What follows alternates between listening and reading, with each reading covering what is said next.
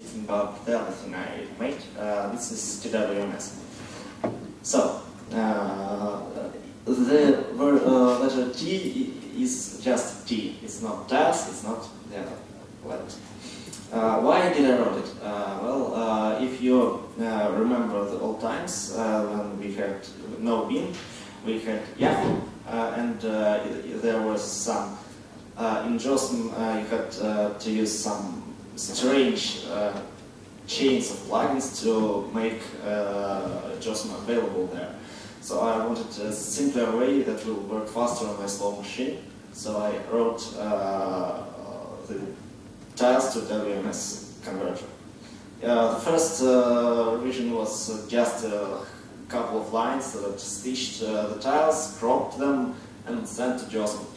But after that, it was easy to plug it into JOSM, but as it was plugged via WMS menu, and there was WMS menu in QGIS, I wanted to plug it there too, so I had to open this specification and start implementing it.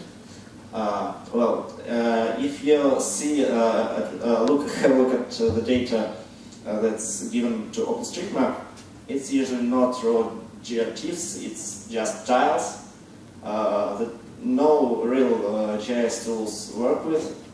So in JPEG there's no transparency, no raw data that you can process and do something, see invisible things or other things.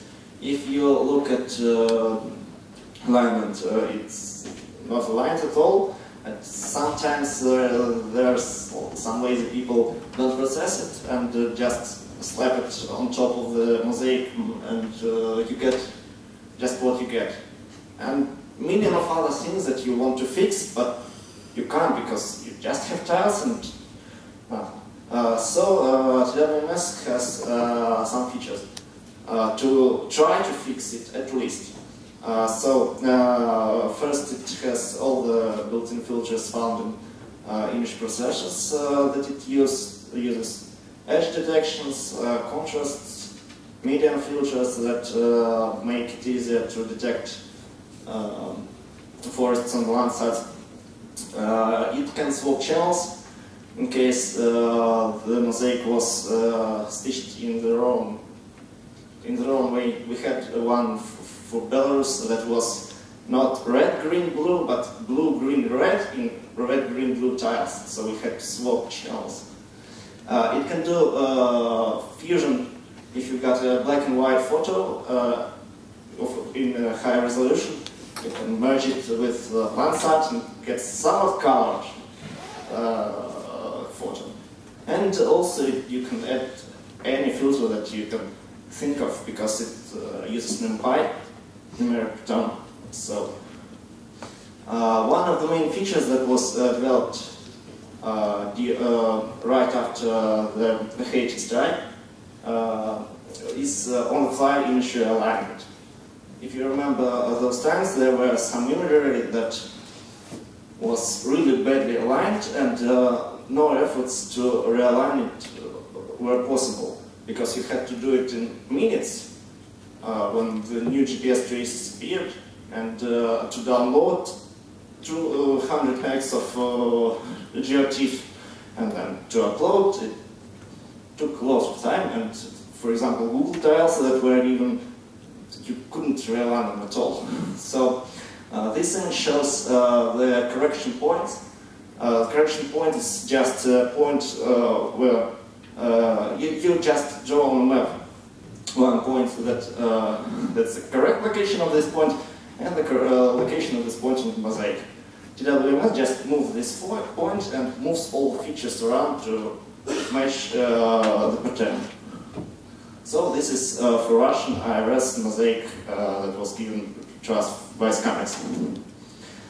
It's also able to stitch different colored mosaics, so you can see here Landsat, IRS, spot with correct colors for Belarus, and they're stitched on the fly, and the spot mosaic is not transparent, it's JPEG, but it's stitched on top of it cropped, with the black places cropped without any effort.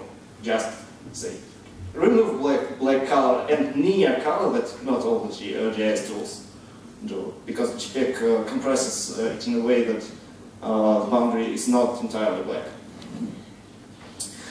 It also allows you to cache unreliable servers because it constructs tiles it can't find on the server because the server isn't available or something. It just takes the other tile that has the same area, zooms them, and crops to give you at least something. So Landsat mirror from NASA that was closed, that has closed their TileWMS service, thanks to GSLab info. It has now the second Landsat menu item in JOSM with the cache that uses TileWMS. TileWMS can also help you to change projection of your tiles. In Scanex, they use tiles projection projected in a world Mercator, and if you look at Google, they use different Mercator. There are not a lot there have not a lot of difference, but you need to crop tiles in the other way. So TileWMS just allows you to do it, and here it is used on the official cadastral map for satellite imagery. Thanks.